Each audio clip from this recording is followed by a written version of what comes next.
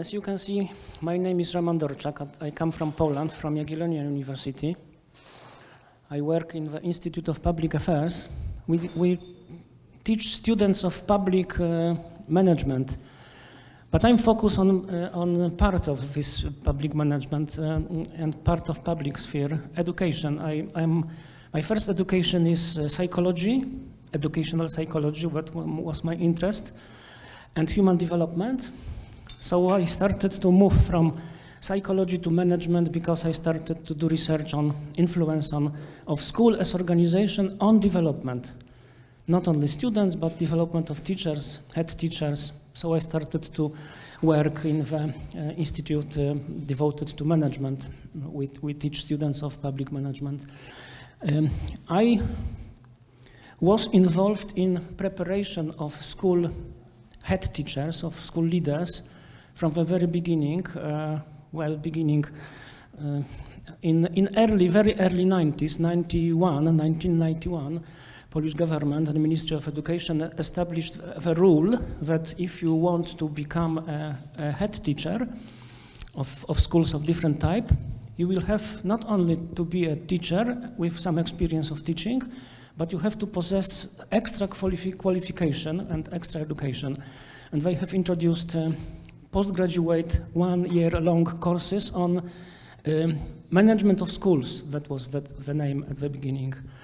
So, and I was involved in creation of first such courses at my Jagiellonian University. So I have more than 30 years of experience doing this. 9 years ago, Polish Ministry of Education, that at that time different ministry than now, they decided that system of preparation of school head teachers is old-fashioned and it has to be rebuilt. And he invited us, Jagiellonian University, to prepare the proposal, to prepare materials, to train the trainers, train people who will do that job later. And I was responsible for that as a coordinator of that course. In 2015, so 7 years ago, it was taken as a model for the whole Poland.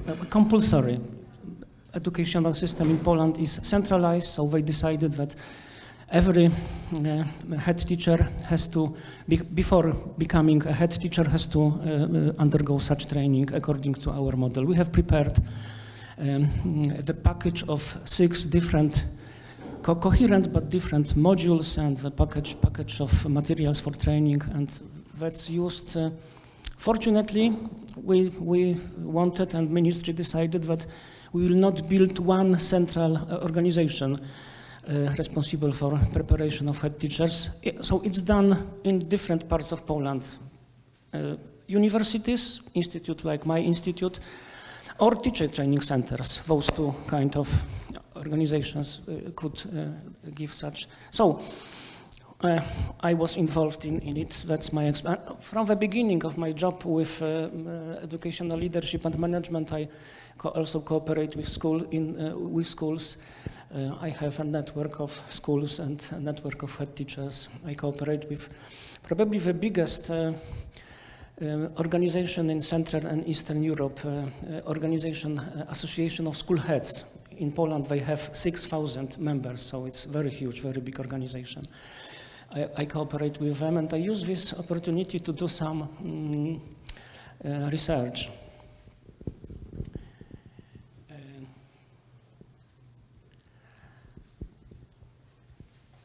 So, one maybe sentence more about the system. If you want to become a head teacher, you are a teacher with some experience.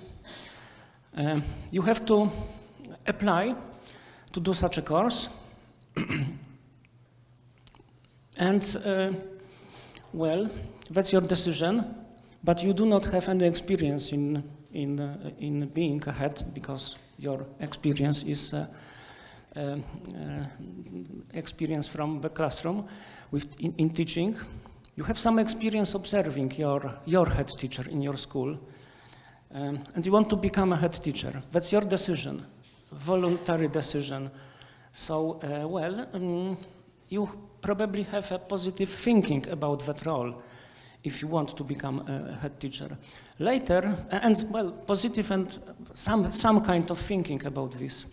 When you take the position of a school head, and during your professional career and professional development, such thinking will change, may change, will change for sure. In heads of future head teachers and in heads of head teachers doing their job in their roles, they have some ideas, some thinking, some mental models, and trying to understand that thinking 2 years ago, that was and still is difficult due to COVID problems. 2 years ago, I decided to use my observation from discussions with head teachers and future head teachers, because during such discussions I have observed that, sorry Michael, we have decided to start with, because I didn't.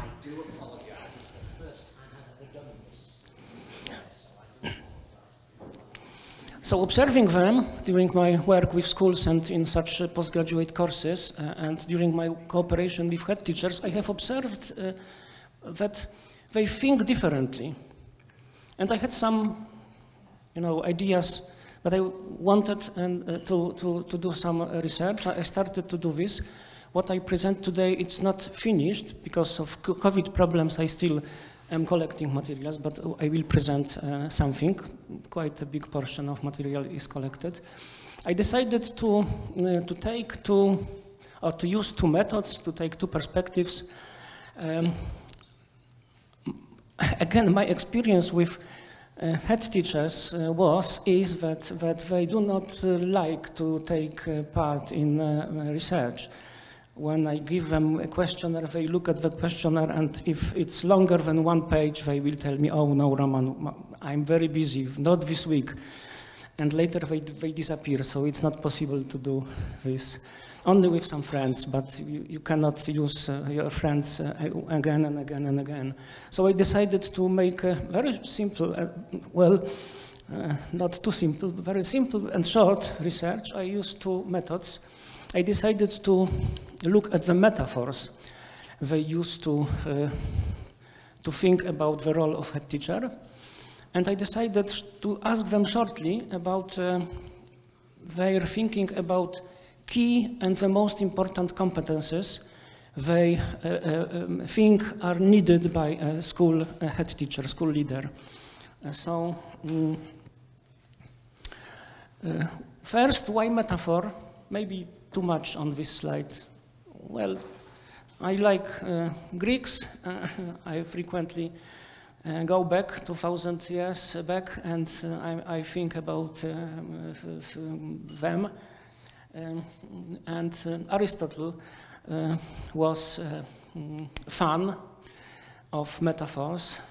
He argued that, if you ask people what do they think about different phenomena, just directly, they will tell you something, but usually, I'm not sure, probably he even used the word a mask. They will wear a mask and they will give you some common answers.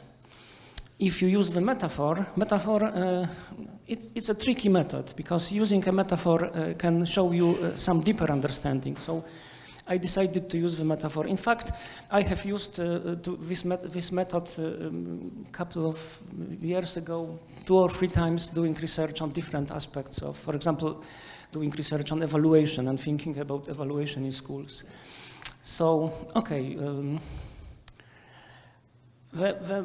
Some words about the method. As I already told you, talking with teachers that want to become head teachers in future and talking with head teachers playing their role sometimes for many years, I have noticed the difference. So I decided, okay, I will take 2 groups to my research. And first group, I decided that, first is obvious.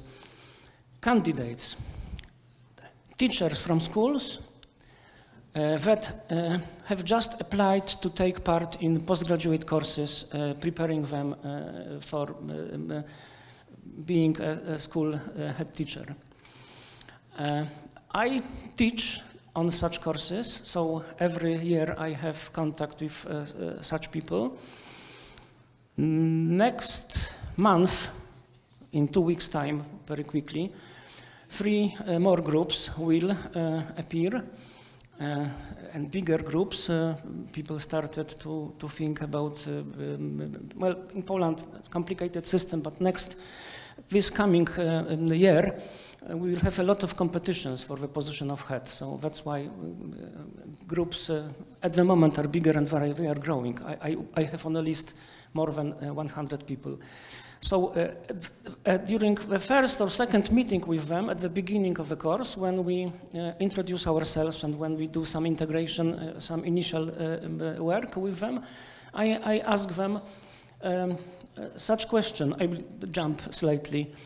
2 simple questions. It takes 5-10 minutes, 5 minutes, not more than 5 minutes usually.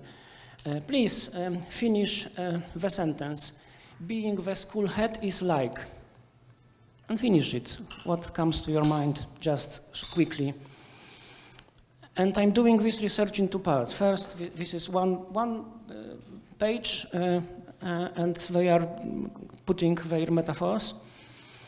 I'm collecting them, and the second part, not to mix them, I'm asking, please give a list of 3 main competences you think are crucial to play the role of head teacher.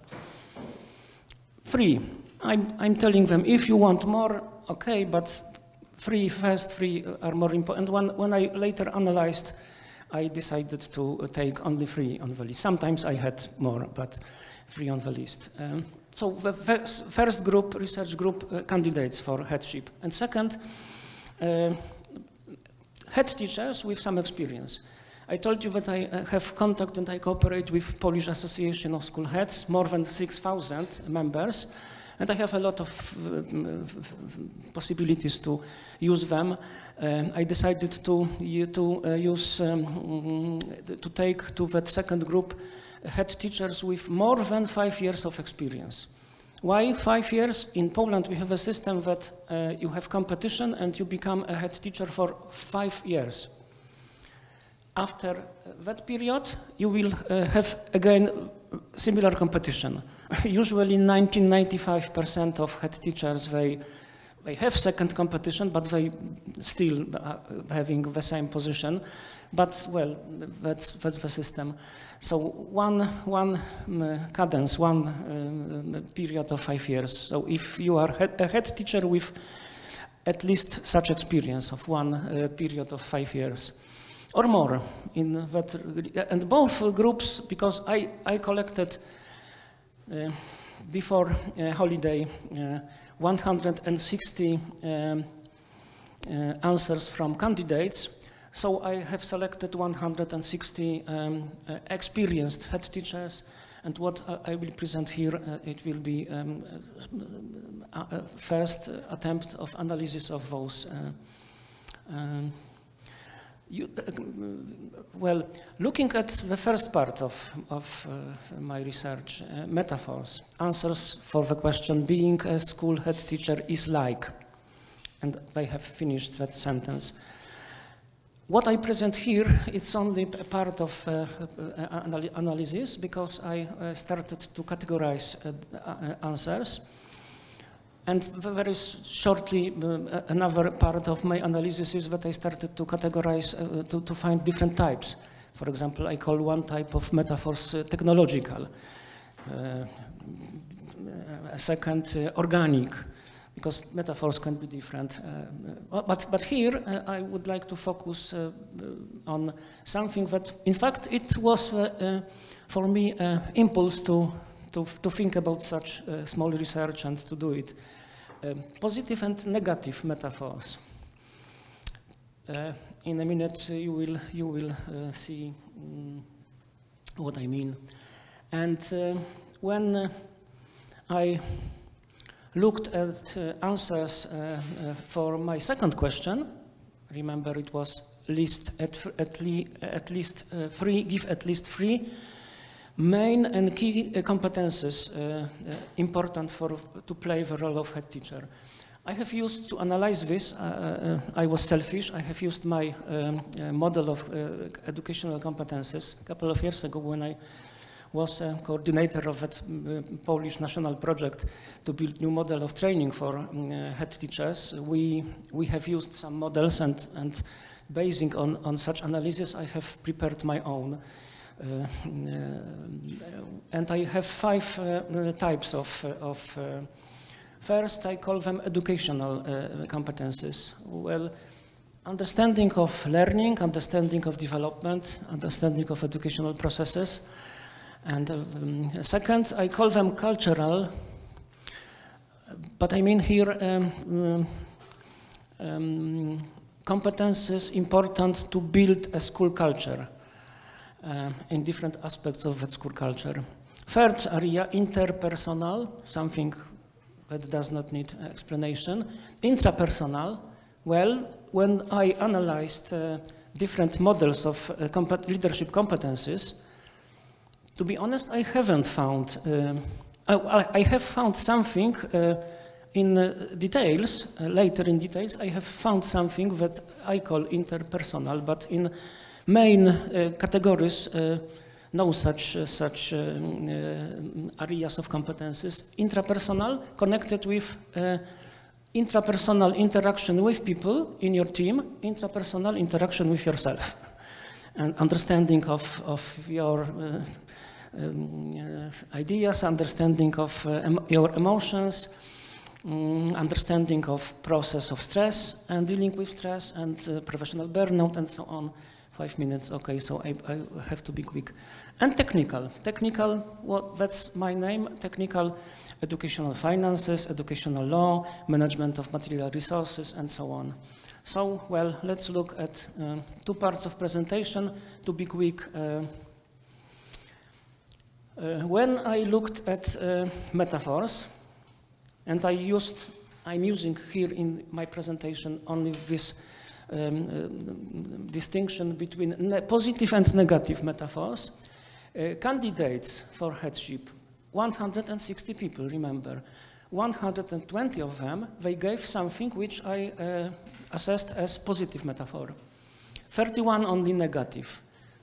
8 not assessed because they decided, they agreed to take part in research, but later they gave an answer that cannot be classified. For example, like the answer not no. Do not have experience to assess. So, well, it's not positive, it's not negative, it's, well, something which cannot be assessed. But look at metaphors of experienced head teachers. 110 gave negative metaphors that unveiled their negative attitude to their role. They stay playing that role at least for 5 years or longer, and they have negative thinking about that. 39 gave something positive. Well, so that gives something. Positive metaphor. Just a few examples to show you.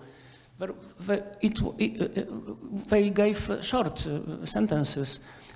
Being a head, it's like a journey, it's like a challenge, it's like a never-ending story, it's like opening new doors, new life given to you, like exam to test your potential.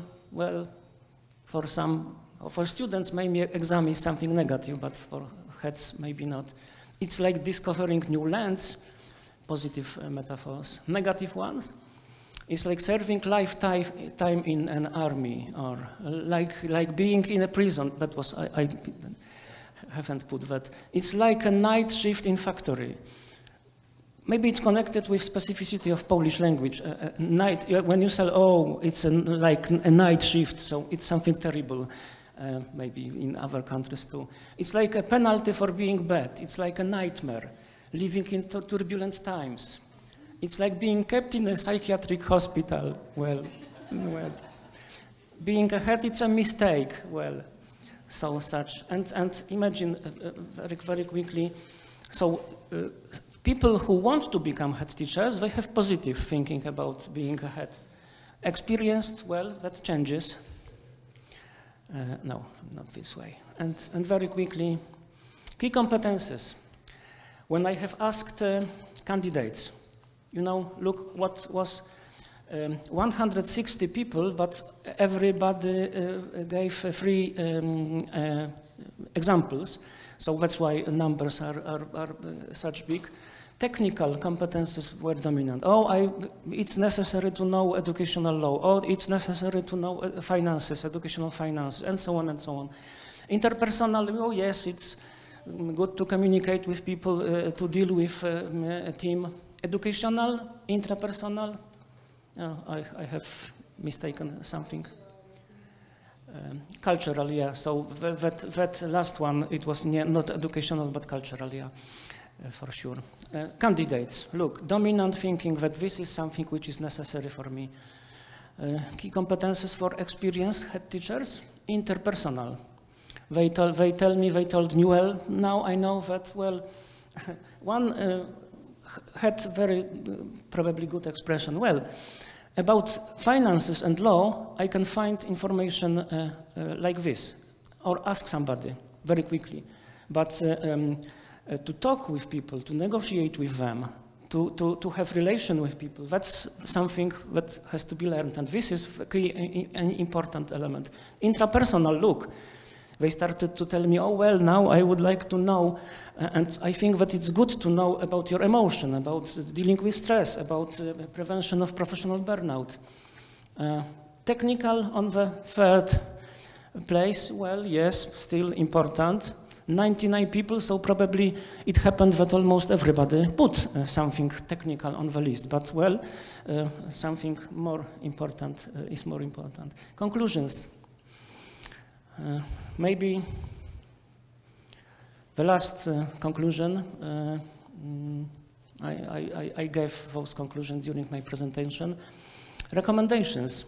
Understanding what you have in your mind, your mental model, is a key element influencing your work, your functioning in the role of head teacher. And, well, why I did such research? Because I'm still involved in building, transferring, and changing educational cycles to prepare for position of head, but also educational cycles for professional continuing development. So we have to, well, what I'm doing, last 2 sentences, Michael, sorry. For candidates, I'm showing them this year I will show this result, but I have started last year to tell them, well, now you think hard competences are important, but you will need also soft competences, you will need intrapersonal competences, and I'm giving something at the beginning. And for those who exist in that role, proposals within professional development, I cooperate with Association of School Heads, so it's easy because I work with them. And we 2 or 3 years ago, in fact, we started to sell, to promote soft competences training. Thank you very much, and sorry for being so long.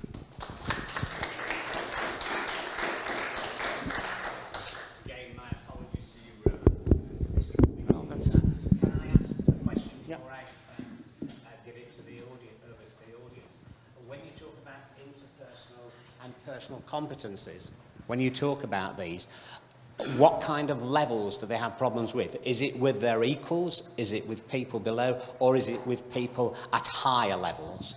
Well, in fact, when we work on it, it appears that all those different aspects, they like developing their competences of conversation within a school team, but also conversation between hierarchy in education, like conversation, communication with, for example, local educational authorities or people from the ministry. Last year I was involved in 2, 3, 4, I'm counting, 4 schools. started to change their cooperation with social services like police, city police, psychological centers. And it turned out that the biggest problem is just communication between organizations. That created conflicts, problems, and sometimes even resulted in, stop of cooperation. So we started to teach them how to communicate professionally. Okay. Yeah. Thank you, Roman. Do we have? Yes. Do you want this? My only exercise of the day. It was a good exercise. Thank you, Roman, for your wonderful presentation. I was remembering Burrell and Morgan's organization metaphors and a lot of other things too, and preparing educational programs to qualify educational leaders in Finland, for example, and asking people what they need. And often it is so that they don't know what they need, and one cannot know what one does not know. And your metaphors was just revealing in that sense. And we are doing something like this, renewing educational leadership education in Finland. So is your study already published? Can we read it somewhere? It's still going on, my research, and I will probably submit for this journal that was promoted by Milan, or maybe somewhere else, but for sure it will be published. Yeah. Thank you when you publish it, and thank you for doing it.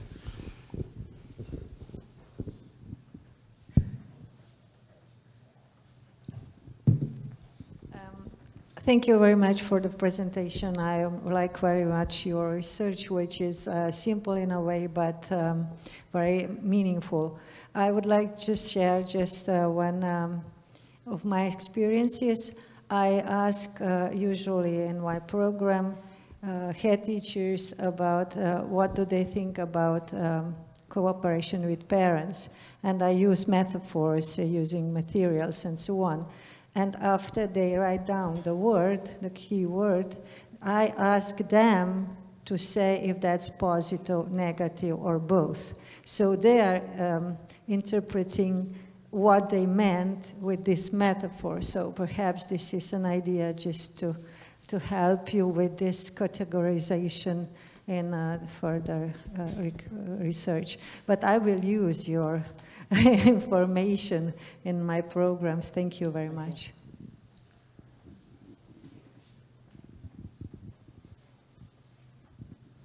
Thank you, Roman, for this presentation. I think the real issues can be understood really that applying qualitative methods, techniques, as you have done. So that was really wonderful. I want to mention that some years ago, in an international in the frame of an international program, we have developed a competency framework for school leaders in the 21st century, which has 5 big categories.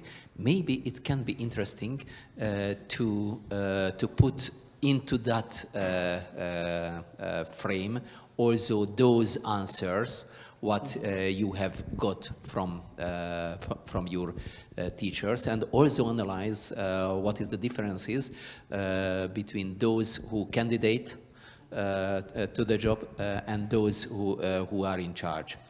And one question, formally, but maybe not really, there is a contradiction between 2 facts. So you showed us how many positive and negative feeling is among the candidates and those who are in charge. And the negative increased a lot. However, you also mentioned that most of the school leaders, in spite of the ruling that every 5 years they should newly apply, still stay in their job. So is there any discussion about this? maybe Yes. it is really very hard, but it would be even hard to go back to teach, But or it is a loss the of answer. face, lose of prestige. So Loss of prestige, but also, well, one of my friends, he is a head teacher for 15 years. The answer of him for that question would be, what else can I do? And that's really a lot of experienced head teachers, they tell, well, what else can I do? Nothing. So, and usually when you, I know some such examples, when you go back to teaching, that's a very hard job. Because if you go back in the same school, it happens, it will destroy you. Because now, you know, new head teacher in Poland, usually, I think it's not good, but usually 95% of head teachers, these are former teachers from the same school. I know positive examples when the situation is different. I think it's good. Maybe not everywhere, but it's good. So you imagine being a boss, and in June, in September, you become a regular teacher among your colleagues. And your former colleague now is your boss. And situation is hard. I know a lot of such examples. Yeah. Very short question. Thank you for your presentation, and I'm looking forward for the paper. Maybe, of course, you won't say that in the research matter, but while you were reading the answers to first question and the second one, were you able maybe to see some connection? Do you think that maybe you were able to understand more why were so many negative metaphors? Yeah. Maybe I just... I was thinking about doing this, yeah, so thank you for that comment, because it's important, I think, yeah. Okay.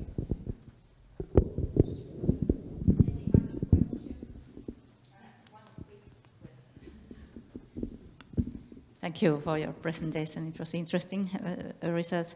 I want to ask about those categorization you have, that 5 categories. Is it on your theoretizing about, concerning about your own research, or how you model those categories? You mean 5 categories of competences? Yes. It was based on 2 things.